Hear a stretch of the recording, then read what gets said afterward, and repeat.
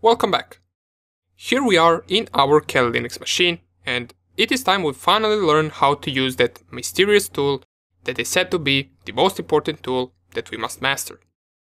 Don't worry, terminal is not difficult to use. But before we get to open it and run a bunch of the commands, let us first define what terminal is. So what is it? Terminal is a program that allows us to interact with Linux operating system using different commands.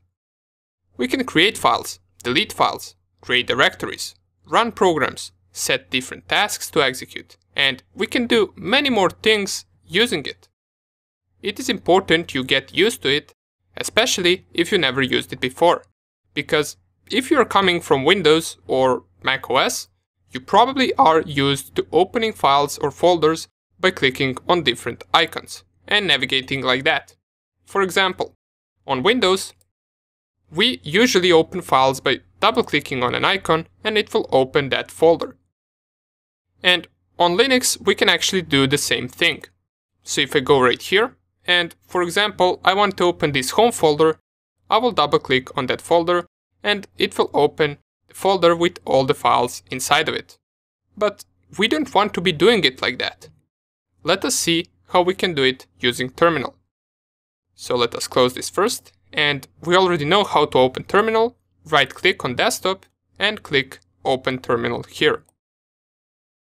First thing that we notice is username that we have right here and the host name that we have right here. But we also notice this /desktop. This means that our terminal process has opened inside of the desktop directory. Does it always open there?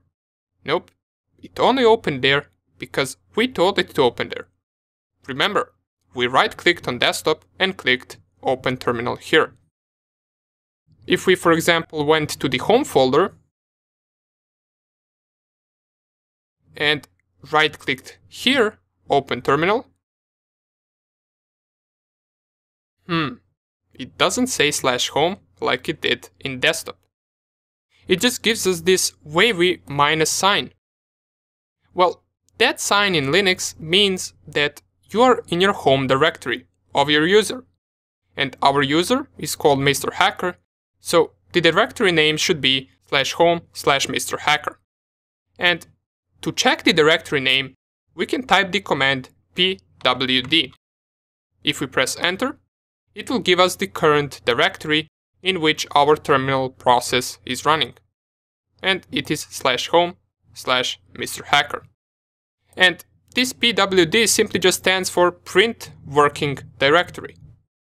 If we, for example, go to the folder once again, which is /home folder/Mr. Hacker, and we double click on documents, try to open terminal here, so open terminal here. This will open a second terminal, and you will see right here that it says /documents. But do we always need to go to that folder and open terminal inside of that folder for it to be inside of this directory? Of course not. We can use a command called cd. And you should be familiar with this command since we already used it before. Let us test it out. Let's go to the documents directory from our home directory. So I will just close this second terminal, and right here we are inside of our home directory, or /home/Mr. Hacker. We know that inside of this directory there is a documents directory, since we managed to open it right here. And to navigate to this directory using terminal, we can use the command cd and then the name of the directory, which is documents.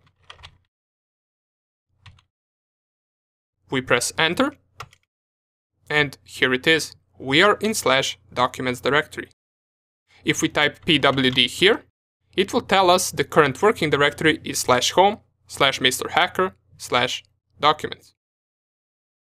And for example, if we wanted to go one step or one directory back, we can type the command cd and then 2 dots. What this command will do is it will go one directory back, and if I type pwd once again, we will now be again in /home/MrHacker directory. So these two dots tell the terminal to go one directory back. Okay, great, but how can we know which subdirectories and files are in home directory, for example? We knew there was a documents directory in home folder because we opened it right here. We didn't open it over terminal, we opened it right here from our desktop. Once we open it again, we can see all of the folders and files inside of this /home/MrHacker directory. But we didn't see these files inside of our terminal. So how can we list them? How can we see all of these files using terminal? So we know which directories are available inside of this /home/MrHacker directory. To check files and folders in any directory, we can use another familiar command, which is ls. And the ls command stands for list, so let's just test it out. If we type it, press enter, here we are. We can see same folders and same files that we can see inside of this window right here. So what we did for now is we used terminal instead of clicking on bunch of files, bunch of icons. We now are doing all of that with our terminal. Now that we know which folders are in this directory, we can choose which folder we want to go to and use cd command to go there. But let us go one directory back from the /home/MrHacker. To do that, we already know we can type cd and then two dots. And by the way, cd simply stands for changing directory. Don't know if I mentioned that, but cd is changing directory. And now we can see once we went one directory back, we are in /home directory. If we type ls here, we can see here is our MrHacker directory that is containing these files right here. Since we went one step back, we can only see MrHacker directory since this is the only folder inside of the /home directory. Let's go one more step back. If I type cd, two dots, once again, now I'm in /directory. And it is called /directory because it is only specified as a forward slash. And we can't go more than that. This is the main directory that has all of the other files and directories in the system. If we try to type cd once again, you will see it will still be in the /directory. And remember when I told you during Kali Linux installation that we will shortly see /home/tmp/var directories that occurred in one of the installation questions? Well, if I type ls right here, here they are. These are all just standard Linux directories, and here is /home, from which we came from, here is /var, and here is tmp. And a bunch of other directories, and these are all just standard Linux directories. From here, you will notice that not all of it is same color. This is because not all of the stuff we see here is the same thing. Something is a directory, something is a file, and for example, we cannot use cd command onto a file. We can only use cd to go to another directory. So if I try, for example, cd, and I choose this file, so cd init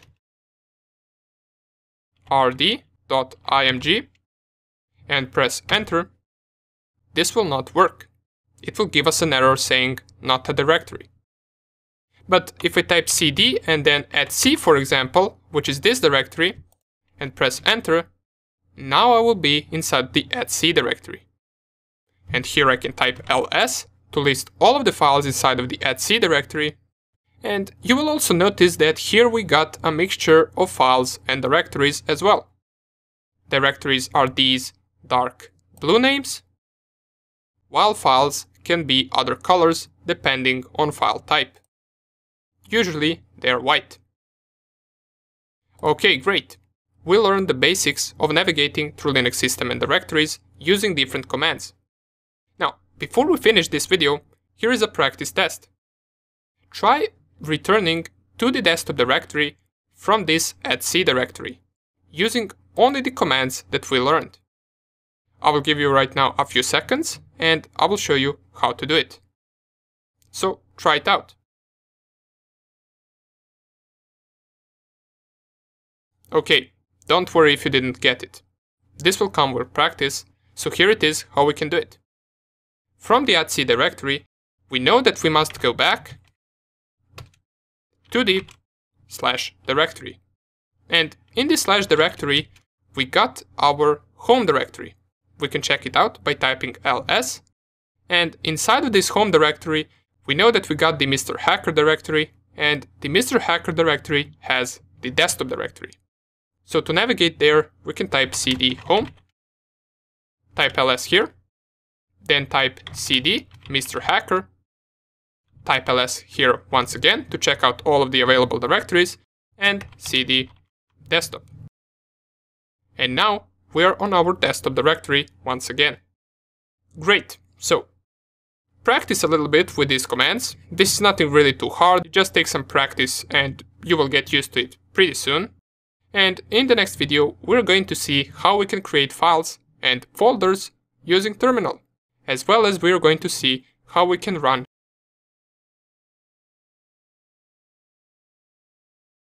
programs. See you there. Okay, so we know how to find our way to the desired directory in terminal, but what if we need to create a file or a subfolder in another directory? How can we do that? Well, first, let's open up our terminal. And by the way, another way that you can open terminal instead of right-clicking and going open terminal here is going up here to this icon, which says terminal emulator, and clicking on it. By default, this will be inside of your home directory, which we know to be this sign, and if we type the pwd command, we get /home/Mr. Hacker directory. We know that our desktop directory is also inside of this directory, so let's go there. cd desktop, press enter, and now we are in the desktop directory. Let's get back to the files. To create a simple empty file, we can use a command called touch. If I simply just type touch file and let's call it file1, press enter, this will create a file named file1 and it will have no contents inside of it. We can also see that file1 has been created as it is right now on our desktop, since we created it inside of the /desktop directory. And if we also type ls, we can see that the file is in our desktop directory. To make sure this file is indeed empty, we can use the command cat, and this command, once executed on a file, writes out all the contents that are inside of that file. Let's try it out. So we specify cat, and then file1, press enter, and this will give no result since, as we already mentioned, the touch command creates empty files. If we want to, for example, put something inside of that file, we can use a command echo. You simply just type it like this, echo, and to put something, you specify after the echo, let's say today is a really good day. So we specified an entire sentence, and all we need to do to put this sentence inside of this file is to specify this arrow to the right. And after it, specify the name of the file that we want to put this sentence in. So echo, today is a really good day, into the file1. Press enter. And if we cat it once again with the cat command, so cat file1, we will see that now it outputs exactly what we've written to that file using the echo command. Okay, that's all good, but there is an easier way and more practical way to do all of this. We can use a text editor to write things inside of a file. And an easy text editor that we can run from terminal is called Nano. So let's try to do the same thing we just did using Nano. If we type Nano, and after Nano comes the name of the file that you want to edit, and since we want to edit a new file that we haven't created yet, we can simply just type name, let's call it file2, and press enter, this will open this empty window where we can type anything we want. We can type file content here, and it can be anything. We can type, for example, text here, but we could also type code if we wanted to. Let's start with text first. Let's write just hello world as a text. To save this, we press Ctrl O together, then enter to save under this name, and then Ctrl X to exit the nano editor.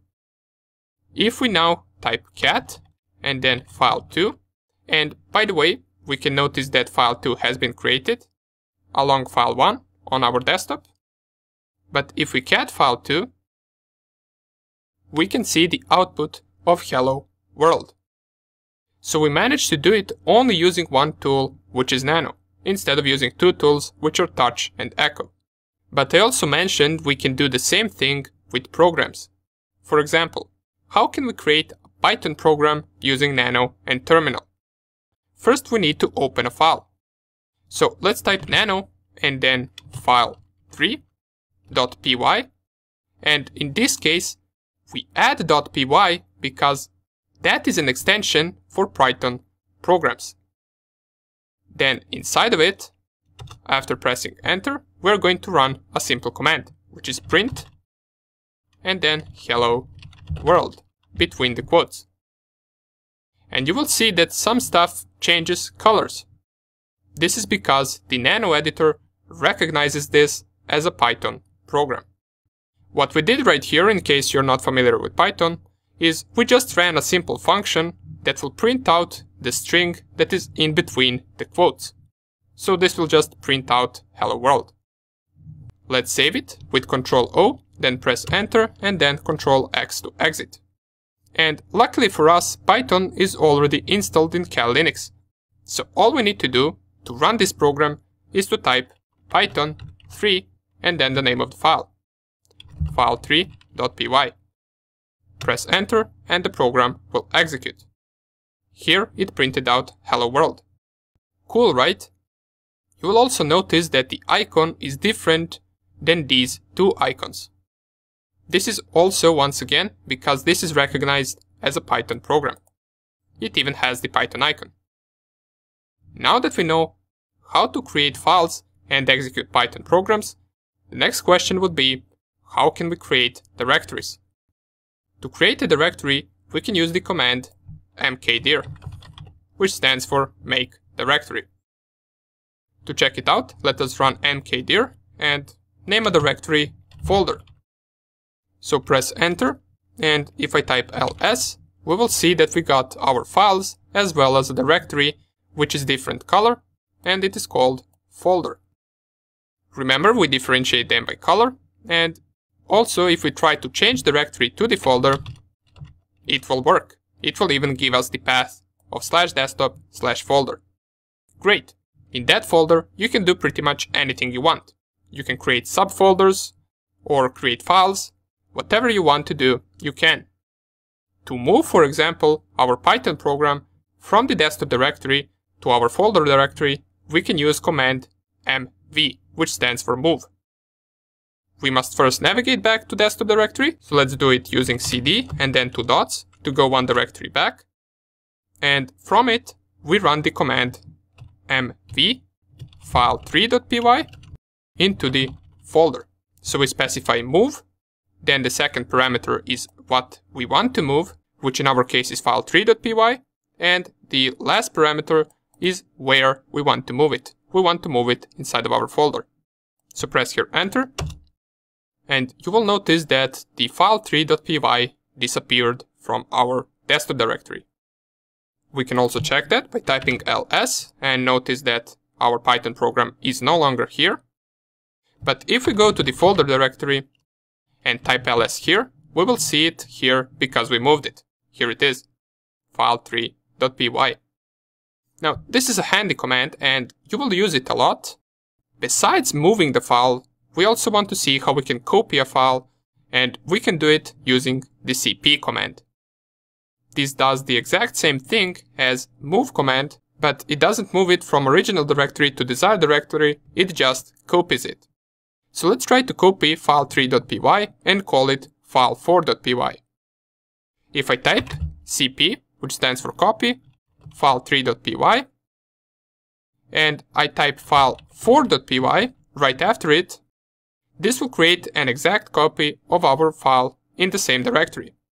If I press enter and type ls, here it is. We got file3.py and file4.py. If we want to change whether they are exactly the same, we can cat the content of file3.py and cat the content of file4.py. And we can see they're both the same Python programs. And last command that we want to cover regarding files is the command rm. This command deletes files and directories, and let's say we try to delete file4.py, that is our copy of our Python program. We can do it by typing rm and then file4.py. Now, be careful with this command, since once you delete a file, there is no trash bin where you can retrieve it, it is gone. If I type enter and type ls, you will see our file4.py is no longer there. Okay, but how do we delete a directory? Let's first create a directory inside of our folder directory, and to do that, we type mkdir, and let's call it folder2. Folder2 is a subdirectory of our folder. If I type ls, here it is. And let's say we did create this directory by mistake and we want to delete it. Can we use rm folder2? Well, we can try it. Cannot remove folder2, and it will tell us that it is a directory. So how do we delete it? Well, we'll remove it in the same way we remove files, we just add an option at the end of the command. So type rm folder2 and then at the end add space and then -r. Press enter and this will delete our directory. Also, double check what you're deleting with this command, since if you go to our slash directory, which is directory containing all folders and files in system, and if we were to type, for example, in that directory rm, then this star sign and then -r, this command would delete entire Kali Linux machine with all of its files. So always pay attention what exactly are you deleting in Linux and from which directory are you deleting. Since inside of the Linux you will not be stopped in deleting anything you want. You can easily delete a crucial file for the operating system and make your Kali Linux machine unworkable. That is also a reason why we are practicing with virtual machine. So let's... Oops, I actually ran this, and you will notice that the results of this command, if I type ls, now our folder is completely empty. So I actually ran this by mistake, and keep in mind, if I actually ran this from the slash directory, which is our root directory, I would delete entire Kali Linux system. For now on, it is good since I only deleted our Python program, so it is not a big deal. Okay, great. We learned a bunch of the commands in this lecture. Now I got a practice test for you that you can try to do for the next lecture. Inside of our folder directory, since I deleted my Python program, I want you to create the file3.py once again. You can type anything you want inside of it. You can use the print hello world statement that we used. And what I want you to do, using the commands you learned in this video, is to copy that file in the desktop directory from our folder directory. So you create it inside of this directory, and I want you to copy it back to the desktop directory. A hint is that it can be a little tricky once you copy file from some directory to directory. Anyways, just try it, and we're going to see the solution in the next video.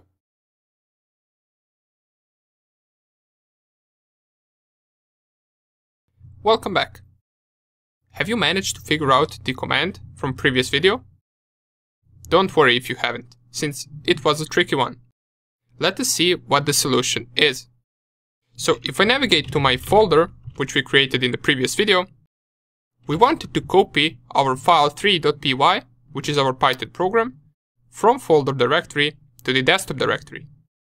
And if you tried to solve it but didn't manage to, you probably went with command cp file3.py desktop.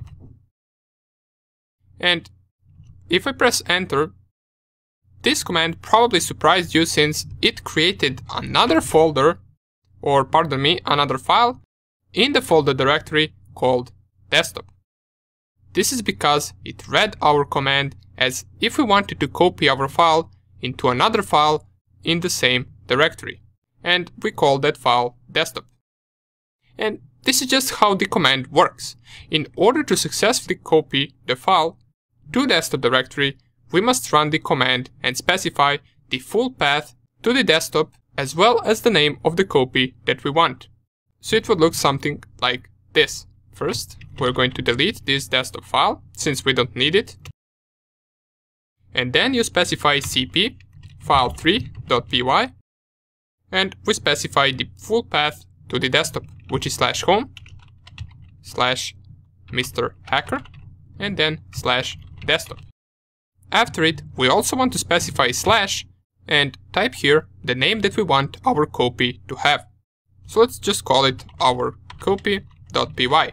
We add the .py since it is a Python program. Press enter and you will see right away on the desktop we got our copy.py. Now that we got that figured out, let us talk about a few network commands that we will use a lot throughout this course. The most important command we already know is ifconfig. We use ifconfig command to get our IP address, and what the output of this command is all the network interfaces as well as IP addresses corresponding to those interfaces. If I run ifconfig, oops, we get command not found, so we must run sudo ifconfig, press enter, then we enter our password, and here I have a few interfaces. So let me enlarge the terminal so we can see entire command. Let's just fully enlarge it and run the command once again. And by the way, you can navigate to the previous commands using upper and lower arrow. So I can navigate between all the commands that I ran previously, and here is sudo ifconfig. And this is the output of my ifconfig command. For you, this will probably be different. Here I have ETH0 interface, which is my cable connection, and it has an IP address of 192.168.1.12. And I can also see the loopback interface, which is this LO, which all of us should have, and it will be an IP address of 127.0.0.1, which is also a localhost IP. For this course, we will usually be interested in this ETH0 IP address. If you have another interface called differently, that is also fine. You could have a different named interface if you, for example, are connecting over Wi-Fi. This IP address that we get right here is called local IP address, which means it only works inside of our network to communicate with other devices that are also inside of our network. There is also something called public IP address, which we're going to talk about later in the course. For now, just remember that ifconfig outputs local IP address as well as our network interfaces. Another thing we can get from ifconfig is our MAC address for a specific interface. So for the ETH0 interface, here is my MAC address. And what MAC address is a unique identifier for every device, unlike local IP addresses that could be the same in different networks. For example, it is a great possibility that you also have the IP address starting with 192.168.1, while the MAC address is unique for every device in the world. And in case you're new to all of this and don't have much previous experience with MAC addresses and IP addresses, you might be asking, why do we need both of them? Well, let me explain like this. MAC addresses are unique and usable in communications with your neighbor machines or simply with machines that are on your network, while IP addresses are used to communicate over internet and they can also change. Remember it like this. MAC address tells you who you are. IP address tells you where you are. So that is the ifconfig command. And now that I think of this ifconfig command, there is one more important command that I didn't show you and that you will use a lot, which is sudo. Remember, we used it with ifconfig. Now, sudo is not a part of the ifconfig command, it is just a command that we use once we want to execute something as a root user. And just to remind you, a root user is something like an administrator. It has highest privileges above all other users. With root user, you can execute any commands that you want. For example, once we ran this ifconfig command, it told us command doesn't exist. If I just type once again, ifconfig, it will say command not found. But after using sudo ifconfig, we managed to execute it. That is because ifconfig command must be ran with root privileges in order for it to execute. Throughout this course, we will encounter many programs and many commands that will require sudo in order to run. And sometimes there could be multiple commands at once that we must execute as a root user. There is one cool trick so you don't have to type sudo before every command, is to run at the beginning sudo and then su. Press enter, and if you're running sudo for the first time inside of one terminal session, it will ask you for your password and then it will log in into the root terminal. So everything you run from now on, you will run as a root account. Right now, I no longer need to specify sudo ifconfig, I can just specify ifconfig, and it will not tell me command not found, it will execute it since I am a root user. As it says right here, it is no longer Mr. Hacker, it is now root. If you want to exit out of this root terminal, you simply just type exit and it will go back to your Mr. Hacker terminal. Now, this can also be applied to files. Some files might be created only for root account to edit. For example, if we run the command sudo touch file1, we press enter, and if we, for example, type sudo nano file1, type here hello there, we Ctrl O to save and then Ctrl X to exit, we won't be able to edit this file as a normal user without the sudo command or without the root account.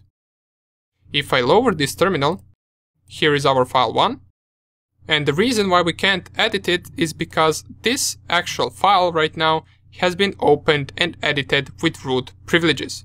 And once we saved it as a root.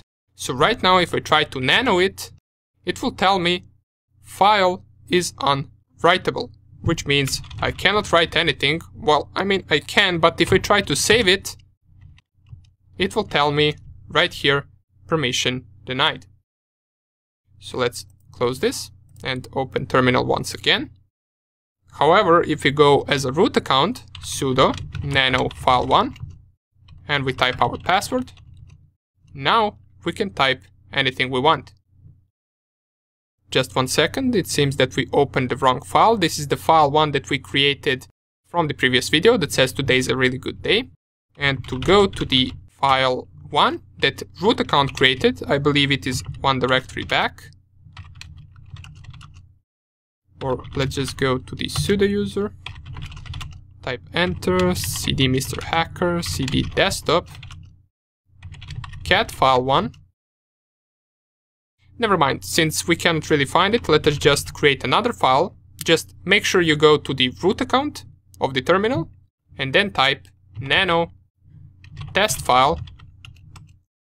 And once you type nano test file, here type hello there.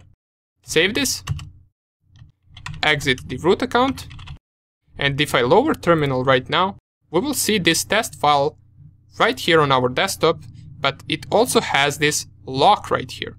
This means we as a normal user cannot edit this file.